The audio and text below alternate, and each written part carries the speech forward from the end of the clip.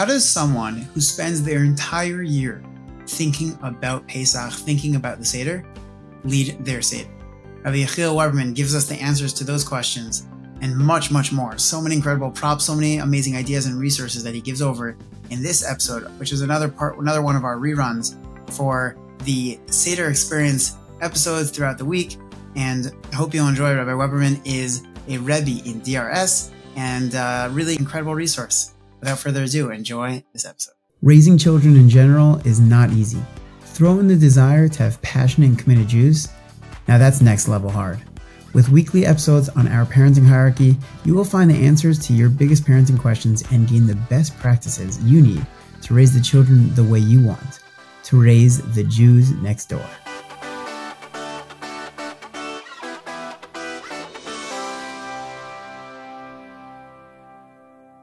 It's my pleasure. My wife's putting 8 kids to sleep. Amazing, amazing. So first things first, what inspired you to go into Jewish education in the first place?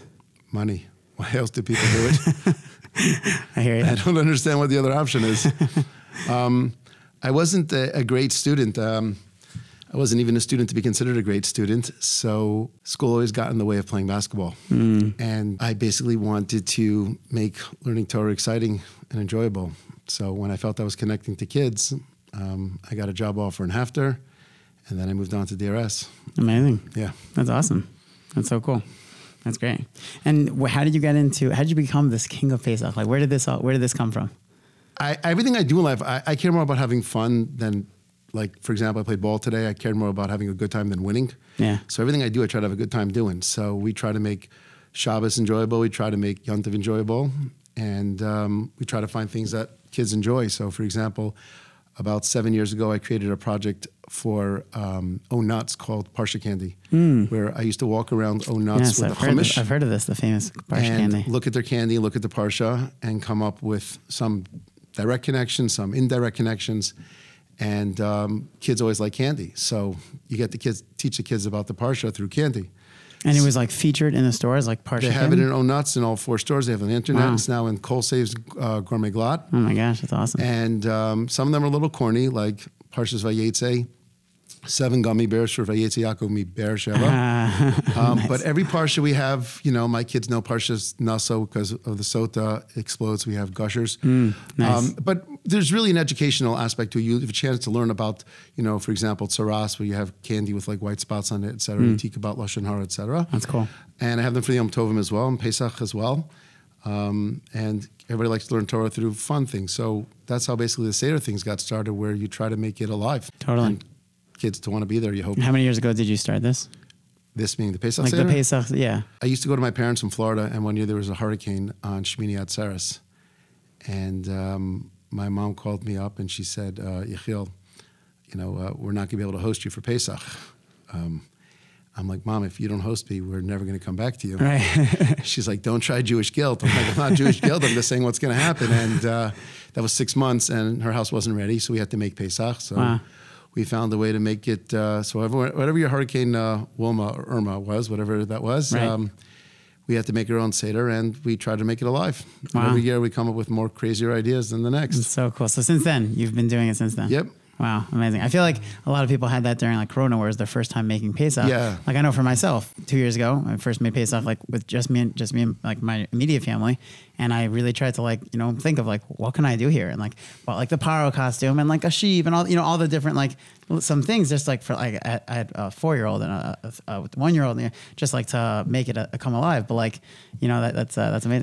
The Corona's really when this sort of took off, because many people were forced into making a Seder that never made a Seder, never ran a Seder, and they always sit back and be a guest, and suddenly they have to entertain or inspire or run a show for 2-3 hours. And 6 years ago, Rabbi Leibowitz invited me to speak in his shul, Rabbi Ari Leibowitz, and he says, do you want to speak about your Seder in my shul? I said, why would anyone want to listen to me? He's like, no, it'll be great. I'm like, listen, Rabbi Leibowitz is a very smart person. I thought like you made a mistake. And he recorded it on YU, and many people heard it. And many people heard that year of Corona, found that recording, and gave a lot of insights into people instead of just reading through the Maxwell House Haggadah. Right. So that really was the starting point to more people hearing about this. And I made a website which people were able to access. And I say it makes the non-creative parent creative. Right. Not everything on my website is going to work for you. So you have to really find things that work in your house with your kids and et cetera. But people make a mistake, and Seder's not about shtick. It's not about props. It's not about fun. It's really about transmitting a message. Totally. And you want kids to want to be there, so you have to do whatever's engaging for your children on their age. And that's really the goal of the Seder. The goal of the Seder is not to have fun. It's to try to relive. And, New Yorkers don't know from winning, but I'm from Florida. And, we've had successful basketball teams. The baseball teams even won a few World Series in my lifetime. Right.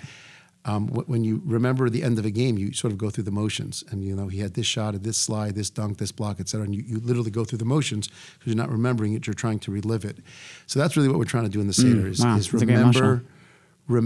remember, but to relive leaving Mitzrayim. So I spend a lot of time trying to set up an environment in my house of what the Seder, of what Mitzrayim will look like. My Seder looks more like a costume party. It looks more like Purim than people wearing suits and ties. Like people say Purim is forever, So. Yeah. Everybody comes dressed up. Right. We buy little Moses costumes. From the beginning, you're saying? From the beginning of the Seder. Yeah, wow. That's awesome. In Moses costume, Egyptians costumes. And, if you could see, if you're looking at the video, you could see some of the shtick we got going on here already. Over here, the muscle man. The muscle man outfit. And you can get. I saw that on your website for the mean Egyptian, right? The mean Egyptian. Yeah, that's awesome. And you can have the pool noodle to hit people, which doesn't hurt. Right. But the real goal is transmitting the story of the miracles that happened.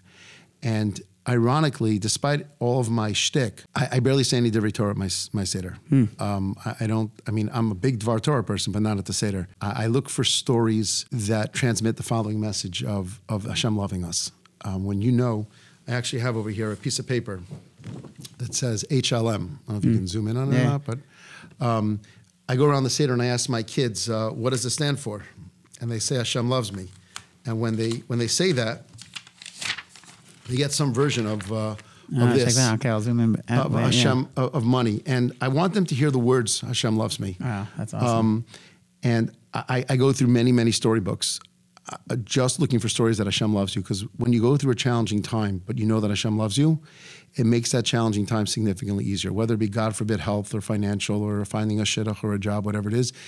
And face it, everybody's got challenging parts of life. And for sure. The night of the Seder, I try to transmit the message that we are leaving Mitzrayim. We're not leaving the land of Egypt, but we're leaving the mentality, which means if you're addicted to something or you have struggles with something, you have limitations on something, the night of the Seder is the night you're leaving it, and you're going to be successful because God loves you. Right, like they say Mitzrayim instead of Mitzrayim. Like the Mitzrayim, we're leaving our borders, whatever. Our boundaries or limitations. Exactly. So when it comes to the night of the Seder, I actually don't say many Divrei Torah.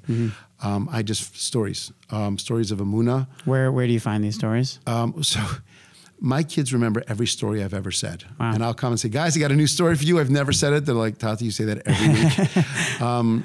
Every year, Hashem, in his infinite kindness, sends me a book within 2 weeks of Pesach. Really? Last year, I found a book, and I don't get paid for this, but it's called 102 Stories That Change People's Lives. Really? And I think about 75 of them are really change people's lives. Wow, they're just amazing. They're not good. They're amazing. This year, I'm currently reading through Living Emunah 6. And again, that's the one that is your pre-Pesach 2 weeks before. This year, I don't know. I don't know. I'm not sure. Right, I still have time to get to 2 weeks. But I've actually, I document stories and I write them down and I try to repeat them. Today, I found a great story flipping through a Rabbi Spiro on benching. The last piece he had was a story in August 11, 2021. A young boy named Yosef Shapiro, who went with his camp they went on a trip somewhere and he got lost. And he's painting a picture of the mother sitting in the Hatzalah mobile with 1,000 people looking for him and the fear that his mother had and the yearning of her holding and hugging her son again. And as the day is getting darker and people are searching and it gets nighttime, which makes the rescue even more difficult, the mother's fear, the mother praying, yearning to hold and hug her child again. And at one point, some Hatzalah guy finds him sleeping under a bench. And this is a true story. In New York, we remember this happening last year. Yeah, of course. And bringing the kid back to his mother and that initial embrace. Yeah, you can't and he said, but that's Geula. That's Gula. HaKadosh Baruch Hu sitting in heaven waiting for his kids to come. And I'm going to try to paint that picture. Hopefully my kids won't see this, because then they would have heard the story already. But I'm just saying a story like that was a gift from God for me today, because that's a great story to paint the picture. And it's real. You know, this happened a year ago, and not even a year ago. So I look for stories that God loves us, and that will help us escape our own boundaries, or escape our own limitations, or escape our own struggles. And we go through the stories. There's a book called Let My Nation Go. Yeah, sure. I think people fail to realize that's probably the Iker mitzvah, because that's just midrashim of what the Mitzrayim did to us, and how they tortured us, etc. So that's really the goal of my Seder. I have loads of props around the house, but that's just like to get kids pique their interest. It's not really the message. Totally. Yeah. Totally. And you said that you document the stories. Is that available on your website? No, like, where do you put that? I document it. What I do, I have on my website a list of ideas to run a Seder. And one of my ideas is print out your own Haggadah. And what I do is it's just a text, but then I write by each part of the Haggadah what I'm going to do and what I'm going to say. Right. So I'm going to write down this year, I'm saying this story at this point, and doing this prop at that point.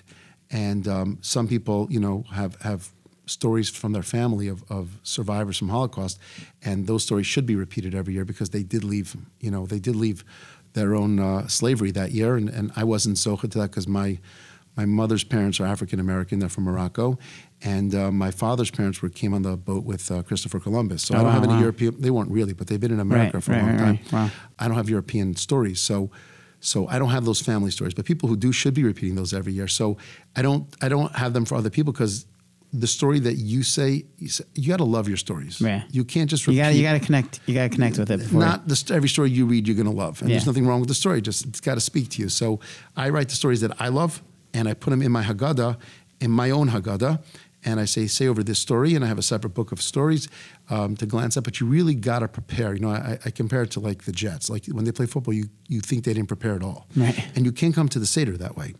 The more preparation you do, the smoother your Seder is going to flow. I spoke in Florida this past week, and when I finished one of the speeches, a guy came up to me and said, "You spent a lot of time speaking about before the Seder, but you didn't speak about the Seder." And I said, first of all, I did, and second of all, if you do enough preparation before the Seder doesn't need to go. It's just going to go. Yeah. So I spend a lot of time preparing in all aspects of the Seder. One of them is stories. Another of them is something as simple as the night before the Seder, I prepare all the bags of mar. I have a scale. Really?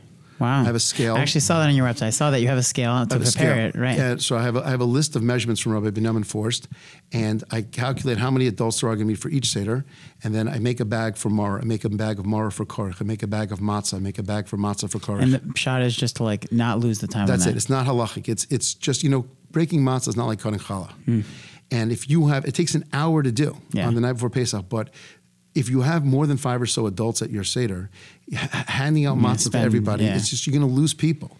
So that's an hour of preparation to save 20 minutes each night, if not more, because you're handing out more. I have bags. They're just bags of mar, Ziploc bags that come with an extra 50, 75 Ziploc bags, and it just goes. So that preparation helps your Seder flow smoother. And it's not about ending it. It's about not losing people, because it's a long night this night of the Seder. Yeah, that's a smart idea. But the more preparation that you do, in all aspects, go through the Haggadah, become familiar. In my own personal Haggadah that I print out, I have in big letters, cover matzah, lift wine, etc. So you're not trying to figure out at what point you're doing it. Right. And then again, that's all part of preparation. So if you prepare a lot, you don't need to prepare as much for the Seder, during the Seder. That's true. And so every year you're using your own Haggadah. You're not using Drasha Haggadah. No. I'll copy and paste a Dvar Torah, a story, or a prop into my Haggadah. But my Haggadah looks like 8 by 11 pieces of paper that have the text, but my own notes in it. Gotcha. Instead of trying to find the Haggadah to write in it. It's just much easier. Very cool. So you said it's a lot about preparing before the Seder. So you prepare with the stories, you prepare with some of these props, and then you prepare with the, what you're doing at which point, the Haggadah. Any other things that should be prepared? I mean, besides for the bags of the maror and the matzah and all that. I try to get the kids excited leading up to Pesach. On my website, I have posters that look like Egyptian posters, and I have pictures. I have pictures of Pesach pictures. I'll show you some over here. Some of the pictures. for example, this picture I post up on the wall. Oh, wow. And this is to get the kids to say, what is this? Well, that looks like a weird, colorful coat. Well, that's Yosef's coat, and that's how we ended up in Mitzrayim. Nice. And then I got a picture of a fire, which is Moshe speaking at the burning bush. Nice. And I have lots of pictures of corresponding to hard work and some of the makos. I have these all on my website, and you're like lifting it up as you're telling over the story. It's around the house. This I put up around the house every night leading up to Pesach. I put up new stuff. So when the kids wake up in the morning, they'll see new posters. They'll see new pictures.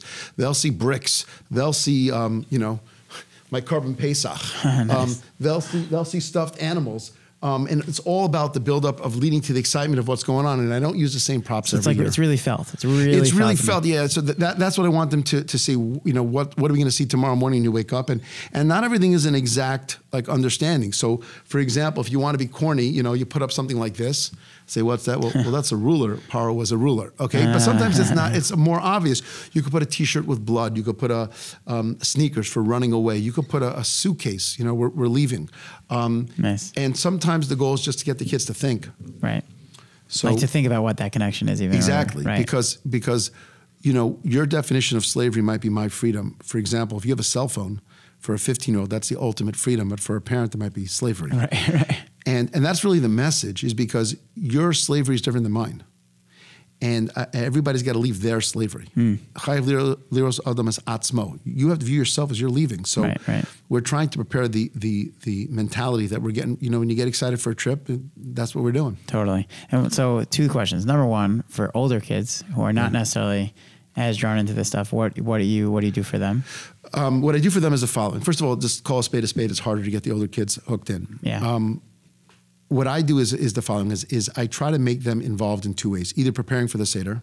So for example, if they're going to shred the mar, they're going to be looking forward to the mar. Yeah. If they're going to be making the charoses, whatever they're getting involved Right, they're putting their work into it. I would say making the salt water, but today, thank God, Baruch Hashem, you could buy salt water pre-made for those who have struggled. The recipe is either salt and water or water and salt. I don't remember the exact recipe. For like $10, you could buy a small little salt water. Yeah, thank God. So we don't need to make salt water anymore. And actually, I think they just came out with also prepackaged pieces of bread, just in case you can't figure out how to do that. Can't tell if when I see those things that's just like a joke or that's real, because I think it's actually real. I think it is, and if people will buy it, sell it. What I do is the following, and this is the older kids feed off the younger kids' excitement. Now, the older kids have no interest in seeing props. Right. What I do is I get the older kids, I sort of take a back seat by some of the props and tell the older kids, to run it. You be the taskmaster. Nice, you be the mean Mitzri. Cool. And that they're willing to do. Yeah. And at the end of the day, the goal is to get them involved. I say, do me a favor, just participate in one prop. So that's the way I get older kids involved, either by having them prepare something or getting involved. I do 2 other things to get the older kids involved, and it's really one other thing. And I do at the Seder one of preparation. I give them a job. For example, last year I told everybody to come to the Seder with something representing slavery or freedom. So my 8-year-old daughter says, Tati, when does school end? I'm like, June. She goes, that's freedom. And she's right. Right. And she's right. For her, that's what it is. And for some people, it's, they're on a diet. For some people, they left their job and they can't stand their old job. And everybody came to the Seder excited to show their picture, their object of slavery or freedom. And older kids don't like the props as much because they also can see through it. But I have a list of questions that I get kids to want to express. I have them on my website, either topics of conversation, fun questions, easy questions, and the goal is to get your mind thinking. This year, I know you're from West Hempstead. I'm very close with Rabbi Kellermer's son, and he told me his father, Alav Shalom, used to ask the following question, but before he asked the question, he said, "I don't want you to answer it." And the question was the following: of the 4 children, which one do you think Hashem felt closest to? The Chacham, the Rasha, the Tam She'enei De'eli Shol. And his son explained to me that the reason why my father didn't want you to answer is because he wanted you to think that Hashem could be close to everybody. Right. And when you have questions like that, it's like, are we a slave? Do you need to have a Seder in your life? Maybe it's better to go through life without a Seder. What are we free from? What are we slaves to? So I go around the Seder and say, what are we slaves to? What's your definition of freedom? So my father-in-law is an accountant. This year it's perfect. Freedom for him is April 16th, right. So, and for other people, you go through, and I was once at a Seder, I remember last year, my father, I said, what's bitter in your life? My father looks at me and he says, I have nothing bitter, which was an amazing answer to me. Yeah, and everybody can say, it's bitter. I'm a little financial trouble. I'm a little this, a little that. Health, everything is what Hashem wants it to be. So that's also a lesson for everybody. But kids are excited to say, even the teenagers, what's bitter? Oh, I can't stand my science teacher. I'm having trouble with this or going well. Right. So kids are really excited to do that. And then you try to find questions. And not every question on my website will work for you and your family. Right. And that's what I tried to do, is spend time figuring out which questions would speak to the older kids, because the older kids really enjoy getting the younger kids involved. So that's a great way to get the older kids involved. That's a great point. Wow, those are very, very good points. Okay, so do you ever tell somebody it's not a good point? What? Do you ever tell somebody it's not a good point? I don't think I ever have. All right, even if you think it's not a good, all right, just curious. I guess I never have thought anyone's had a bad point. Okay. It's a good question. Good question.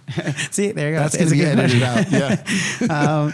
So the night of the Seder, parents are really doing a lot of the educating. Kids come home, they have stuff that they want, but like you're leading it. Yeah. Right. So how can you said you have like tips of how parents can lead a Seder. Yeah. How do parents become educators to really lead an educational process? Especially, like Baruch Hashem, we're both educators. Right. Right. We went in for the money, as you said. But for the parents who are not formal educators, like the whole premise of this podcast is that we're all educators because we're educating our children throughout, their lives of how to be a Jew and what's important in Judaism. But for anyone who's not formally an educator, how do they, just all of a sudden, Pesach night, okay, let's do this? That's a great question. The answer, I believe, is getting back to my story idea. And that is, like, when you say a story, you got to love it. If you don't believe in what you're doing, you don't have to be an educator to run a Seder. You have to believe in God. And you have to believe in what the message you're trying to transmit. So, for example, I have a goal of my Seder. My goal of my Seder is that people should walk out knowing God loves them. Now, and that's for both Starim. That's like every year. That's the same. Okay. It's the same thing. A student of mine once told me that before he lies to his parents, he has to convince himself he's telling the truth. 16-year-old told me that. That's very profound. It is. If you don't believe in what you're saying, no one's going to believe you. Right. So you may not be a formal educator where you're standing in front of a class teaching or grading and marking tests. But if you don't believe in the message you're giving over, if you're trying to get the Seder over as quick as possible, your kids will see through it. If you're trying to leave your own Mitzrayim, if you're trying to accept and understand that God loves you, then your kids will see it. So that's it, is spend time preparing for the Seder, understanding what your goal is. I'm not telling you what your goal should be. For me, it's Amunah. How do I teach that? By living it. By trying to learn about Amunah myself all year, so when it comes up to the Seder, you're showing your kids what you learned. Now, there's a vort we say in the modern day vernacular, Hakol B'Seder. Hakol B'Seder means everything's okay. Everything's going to be okay. But Hakol B'Seder means your whole year of growth could be found in the Seder. And that can't start, right before Marv on the night of Pesach. So you may not be the best teacher or formally prepared teacher, but if you believe in what you're selling, then you'll be able to sell it. So that's an educated consumer. You walk into a store and you did research on the project or the object that you want to buy. That's it. That's a solid point. That's a very solid point. Change it instead of good, solid. No, could be people don't have solid points. You don't have to agree with everything. No, it's very true. You really have to really believe it in order to, and that's true as an educator. I mean, when you're coming to class, if you believe what you're teaching, if you're giving even whatever it is, the Gemara, the Machshava, the Halach, the Chumash, whatever you're teaching, if you really feel this, it's going to come over. It's going to come through. They say Noah spent 120 years building the Teva because Hashem wanted him to be a car of people. Right. And how many people did he get besides his family? 0. Right. That's pretty bad. Can you imagine like NCSY having $1 million a year budget and after a year calling the top guys and saying, how many people did you get? They're like, none. Like, okay, it's a rough, but our budget's going up. Okay, we'll give you another year. Right. After 120 years, you got nobody? How is that possible? So Rabbi Frand once quoted somebody. He said that Mekatni Amana, he lacked in Amunah, and if he didn't believe in it himself, he only went in because Mibnei HaMabel. Right. So if you don't believe in whatever you're selling, then no one's going to believe you. And therefore, he didn't believe that Mabel was going to come, according to that shot. And therefore, very true. You don't have to be an educator. You just have to actually believe in what you're doing and the message you're trying to get across. And that will only happen if you prepare. Yep. Like they say, if you fail to prepare, preparing's fail. That's right. So, take us through once you get to the actual Seder itself. What does the Seder look like in your home? I mean, like, we speaking a lot about the preparation. Now we're in the Seder, right? What's going on? How do you start off? How do you get it going? Like, you have everything around. You have this big frog. Like, what's going on? It's my kids know it's my most stressful night of the year because I prepare so much for it. Yeah. Showing patience is the ultimate sign of emunah. Uh-huh. And once or twice in the Seder, I'll have to get up and just take a deep breath because I have so much that I want to give over. And you just have to be relaxed. The most important thing on the night of the Seder is being relaxed. It's got to be a positive experience where the kids want to be there. And you have, for lack of a better term, I don't mean rules, but like, kids, listen, tonight we're going on a journey. Like, literally we're going on a journey. And it ends with me chasing the kids through the Yom Suf, literally and figuratively. And you have to be relaxed. You try to start off with a joke. My kids never find my jokes to be funny. They like my stories. They don't like my jokes. And the Seder, the table should not be set. You want to set yourself up with as much success as possible. You don't have things in the way. You need a kos, a plate, and Haggadah. That's it. And I tell kids, listen, we're going on a journey. We got to respect everybody. You could say X amount of Divrei Torah. We're going to have a great time tonight. I'm going to be rewarding you as much as I can. And I hand out these Seder shkalim, and the kids got to know that they're getting rewarded. It's the one night I openly bribe my kids to participate, and I make sure to reward them on the first day of Chol Hamoed. And my kids know that. What does that look like? So one of the things that I do is that I give these Seder shkalim. Right. So for asking good questions, participating, etc. Yeah, so great. What I do is I keep in my mind how much money do I want to give my kid? How much money is it worth it for me, for my kid to participate in the Seder? So for example, let's say I come up with the number $20.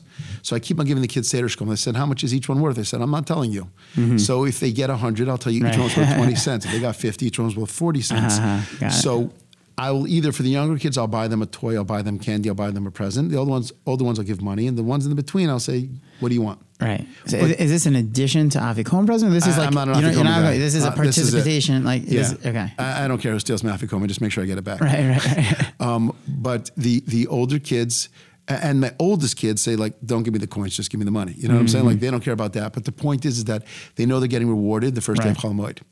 So it's not like we're going to wait for something to come out. If not, I'll put the money in an envelope and say, go for it. Right. It's yours. And what is that involvement? I mean, for you, when are you giving your children one of these? Yeah. Whenever I can. For anything that I could. At all anything I could. They're sitting still nicely. They complimented another person. They asked a good question. They helped.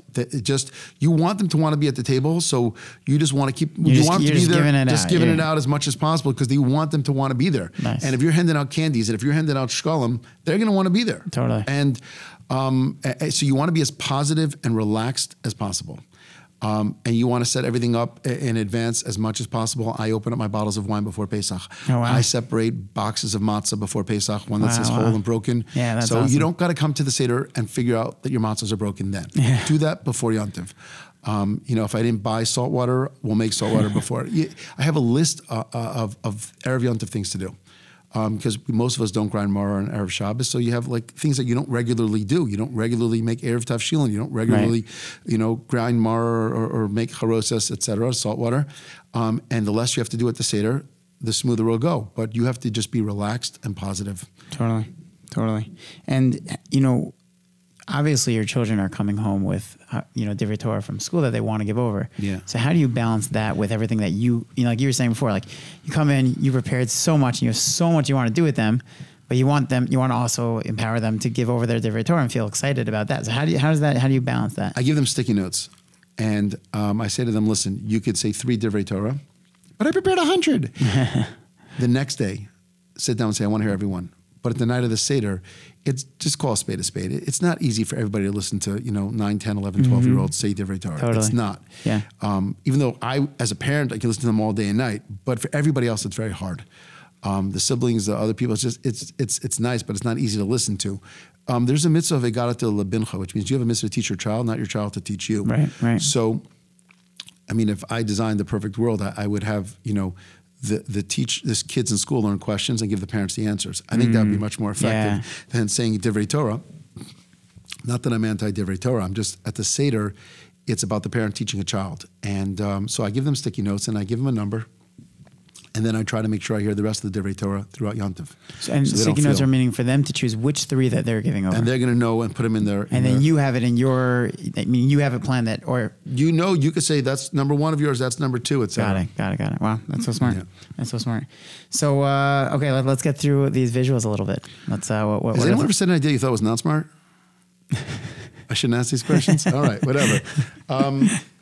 So I put things around my house. So one of the things I put around my house is things representing slavery or freedom. So we got like, okay. You know, it's interesting. You could put a key. A key could be a lock or an unlock. Right. This is obviously slavery. So for those listening, just to describe, we're looking at some handcuffs. Okay.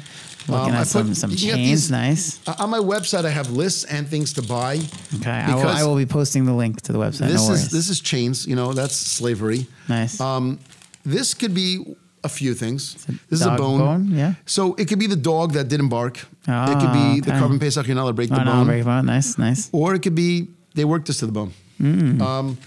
This is what I call a keep focus card, because I like to half jokingly, half seriously say I'm the undiagnosed, unmedicated ADD kid. So what I do is I have loads of these. And I give each child a few of them. And get 3 columns. Yeah. Okay, there you go. So basically, some of them will say, hand this coin in by the Manishtana and get a Seder shekel. So depending on the age of the child, I'll give them 4 or 5, and I'll say, hand this card in at the first cup and get a Seder shekel. So he's or she's going to be waiting to get to the Manishtana or the first cup. You know, the older kids will ask a question at this point.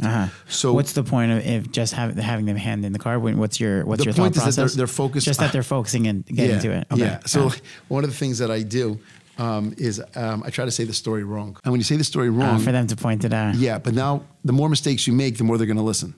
So these cards keep them like, when are we going to get up to the Manishtana, the 4th cup, the 3rd cup, Avodim Hayinu. This I put around. It's kind of nasty. It looks like somebody who drank a lot of alcohol, and missing a lot of teeth. But Haka Eshinov, that they knocked the teeth out of the Russia's mouth. Nice.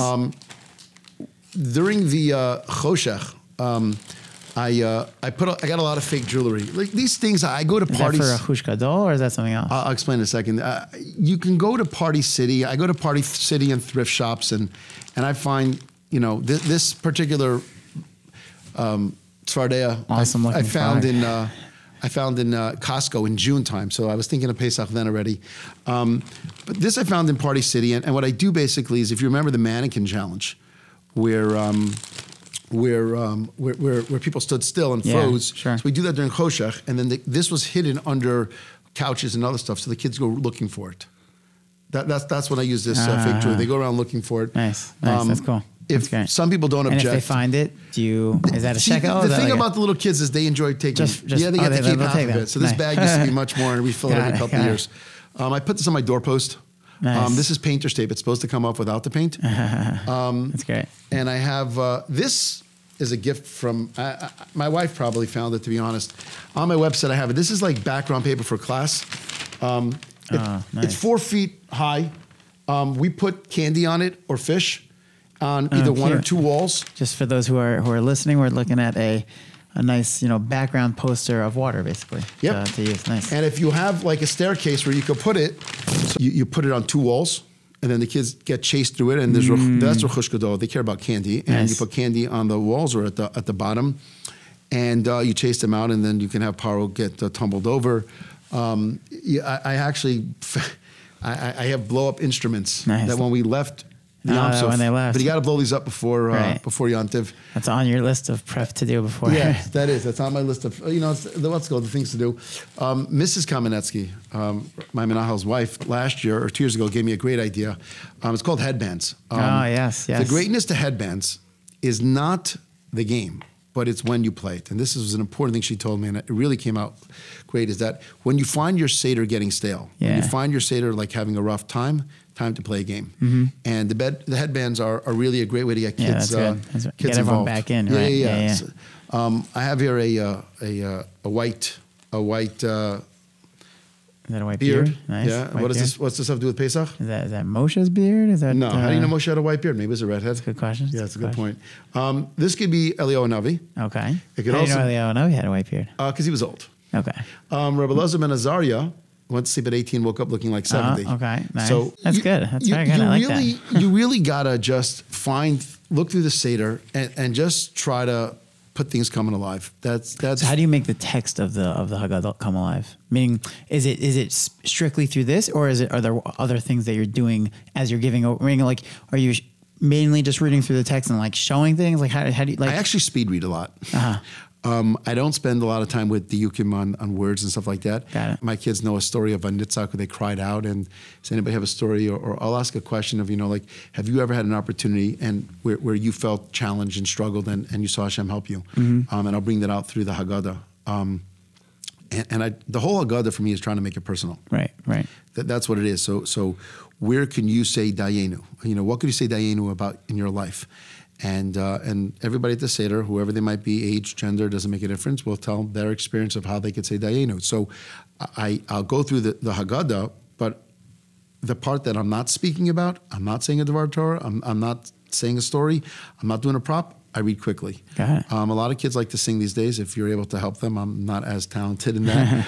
But I do try to show from the paragraph that we're reading how it's relatable to either me or to you or our family, society, what's going on in the world. And is that something that you're preparing before Pesach of like, 100%. Here's what I want to try to make sure to give over from this paragraph? 100%. Got it. 100%. And that's is that something that in your, the ADD Haggadah that you put out? Or no, my ADD Haggadah is really, it's just to get people who have a hard time. I wrote Divrei Torah that spoke to me. Just to go back, for anyone who doesn't know, the ADD Haggadah is one of Rabbi Weberman's big things. Is ADD Divrei Torah each week of keep it under 60 seconds, right? Not under 60. My ADD Divrei Torah is exactly 60 seconds. Yeah. I have my ADD Divrei Torah on the Haggadah and the Seder is short Divrei Torah without a lot of details and introduction. Just boom. Kids like that because they just want to say Dvar Torah to make their mom or dad happy. Right. The parents are happy because the kids are involved and everybody's happy. But when I go through the Haggadah, and sometimes it'll hit me during the Seder or a different message, but when you think about what's going on in the world in your own personal life, and you look around the Seder and see, he or she went through this struggle this year, and God forbid somebody was sick and they got better, and my father-in-law had a rough year this past year, and Baruch Hashem, he's better, and he overcame that illness, Baruch Hashem, and somebody who might have gotten a new job, somebody who might have gone to the next stage of his life, yeshiva, college, engaged, whatever it might be, so you hear what's going on in the world and the wars and the struggles and say, how does that relate to us? And that's really when you go through the Haggadah before, read through the Haggadah and say, what's this paragraph talking about? And I don't have, despite my lengthy preparations, my Seder is not that long. It's 3.5 hours long, which is, considering we mostly start at 9, 12:30, 12:45, it's not that long. Yeah. But it moves. There's not a lot of downtime. There's not a lot of downtime. But going through each paragraph, it's how does this fit in with Hashem loves me? Right. Do you have go-to like Haggadahs that you use to help you prepare those thoughts? Meaning, I know you mentioned before, Let My Nation Go, and stories that you're looking up, but also like Haggadahs to use to help you, give over that message, or not really so much? No, it's like I said before, you got to live it. Those are great Divrei Torah, but to get the message across, I go to the Svarim store and say, what book do you have on stories of Emunah? Got it. But I don't have a specific Haggadah. I mean, I have my Rebbeim's Torah that I enjoy learning, and Shirim that I enjoy hearing people say, and sometimes it'll hit a chord. And my Rebbeim are from the biggest Litvak to the biggest Chassid and everything in between, because it's just Torah is Torah. So it's really whoever I can learn from. It's sometimes it'll be something I heard on YU Torah or All Parsha or OU Torah or my Rebbe from Florida, Rabbi Zweig, my Rebbeim, Rabbi Yeager, Rav Shor. It's not necessarily one specific one. You pick up one and Hashem sends you to the right Dvar Torah, but it's not about the Dvar Torah. It's about the message, I think. Right. So it's... Any recommendations for storybooks that you would recommend? I told you 102 stories that changed people's lives. The Living Emunas are just, it's amazing. Changed my life. Wow. It's really, really unbelievable. Those I found to be the best, but I found that if you're looking for something, you'll find it. So even you and I can read the same story and come out with a completely different message. Right, totally. But sometimes people don't even know what to be looking for, right? Which is hard. So for me, it's Emunah. I have something else besides the what's it called? Besides HLM, it's faith, which is, I think Rabbi Shmuel Brazil said this, forward all issues towards Hashem, which is the same idea. I love that. The same idea as Hashem loves me. And God's taking charge, you know. It is. One of the other preps I do is I hang up my my water, my Kriyas Yam Suf, but we have signs around the house that say Yam Suf this way. Right. You know, you can come up with other creative signs. You can find them online. One of the other things I do, I think I got this idea from Rabbi John Green from YU. If you're having a big Seder, meaning a lot of people, get Seder the place cards? Place cards. Yeah. Place cards help because you don't want to spend a lot of time figuring out who's sitting next to who. And also, the place cards that I have on my website look like plane tickets, which a lot of details where kids could, you know, speaking about the date when we're leaving, and we're leaving from Egypt to Sinai, and they're serving, you know, matzah, and, it's very and we're cute. at gate 49 That's and awesome. group 12, etc. So that saves time also, especially when you're, you know, I don't know about in your family. My kids sometimes fight over where they sit, and this really solves that problem. It's just like very clear. That's great. Yeah. That's great. Do you differentiate between the two storm, or it's yes, really? I try not to do the same proper story. Ah, really? Oh, so you're preparing a lot because you really... Yeah, I try not to. I mean, the stories, they remember from year to year, so I don't have a fighting chance the second night. And the props I want them to be excited about. You know, I had a conversation with my daughter tonight about the second Seder, and she's like, sometimes it gets dull, and like, that's why I save the best props for the second night. Ah, interesting. So there are a lot of ways to on my website, you can look at different ways to make the Seder come alive. I'm not going to go through every one now.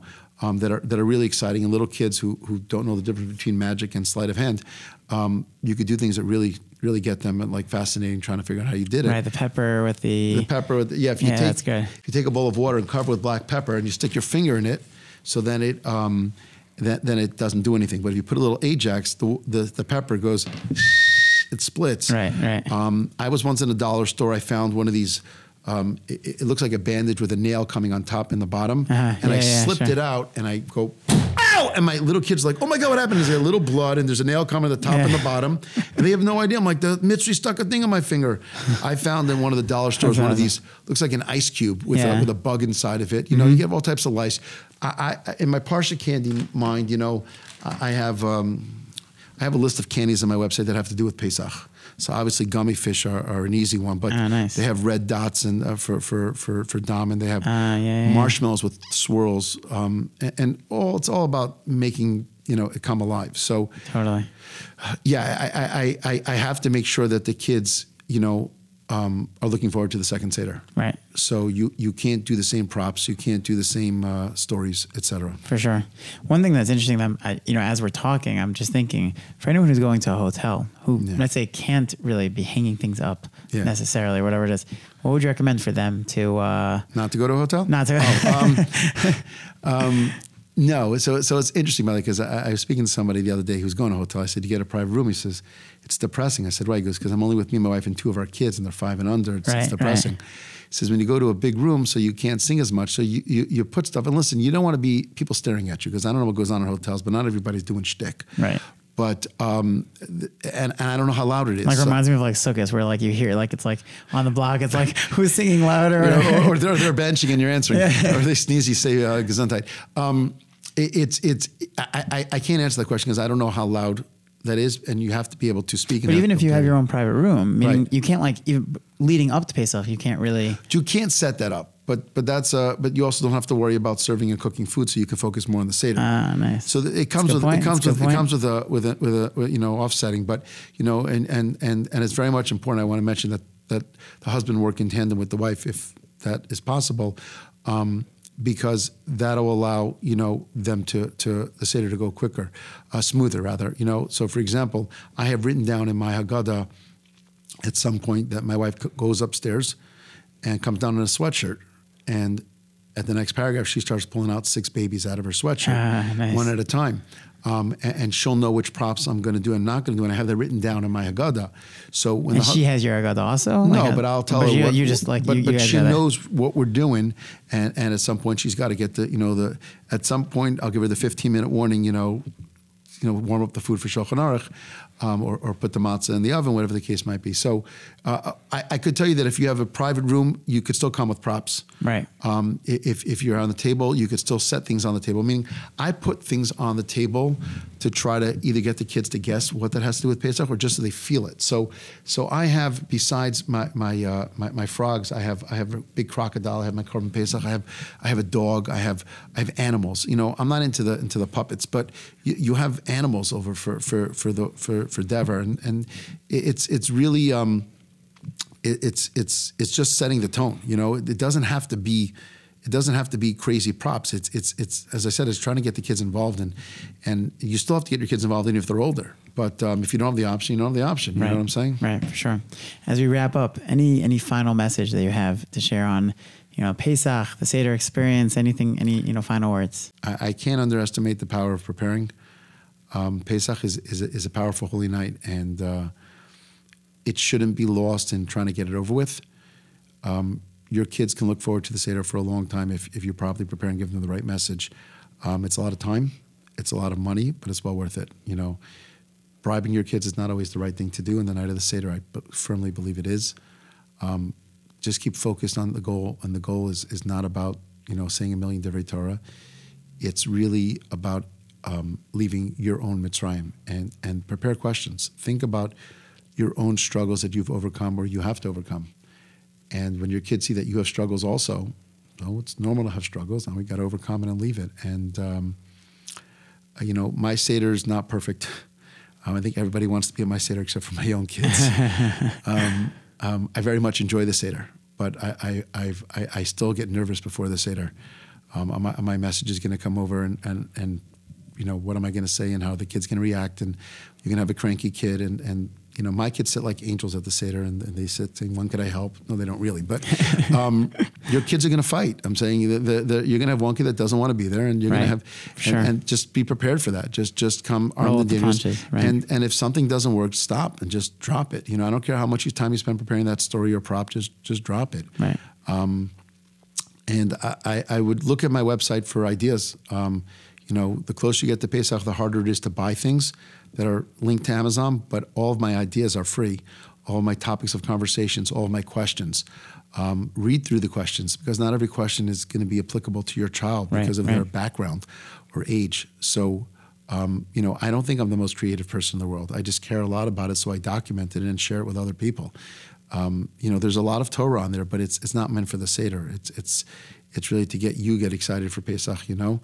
So that's it. I just wouldn't lose don't get bogged down on the props. It's not about the props. It's about the message. That's what I think it is. Amazing. Well, thank you so much for my taking greatest the time. pleasure. Thank you for helping people. Amazing. I appreciate it. Shkach. Thank you. Chag Kosher V'Sameach. To you as well. Thank you so much for tuning in to another episode of The Jews Next Door.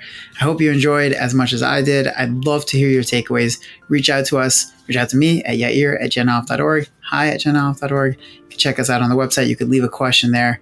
We'd love to be in touch. Please be in touch. Check us out on Instagram at Parenting the Jews Next Door. Hit me up on Twitter at yair_menshel. And we're on TikTok now too. We have some great content, a lot of really great insights into parenting, tips, parenting pointers, reaction videos, and quotes. We have a lot going on. We have a lot of articles. You want to check it out. Check it out at jenoff.org. You won't be sorry you did. And I look forward to hearing from you. And if you haven't yet subscribed to the podcast, make sure you subscribe and share it with your family and friends. Looking forward to another great episode next week.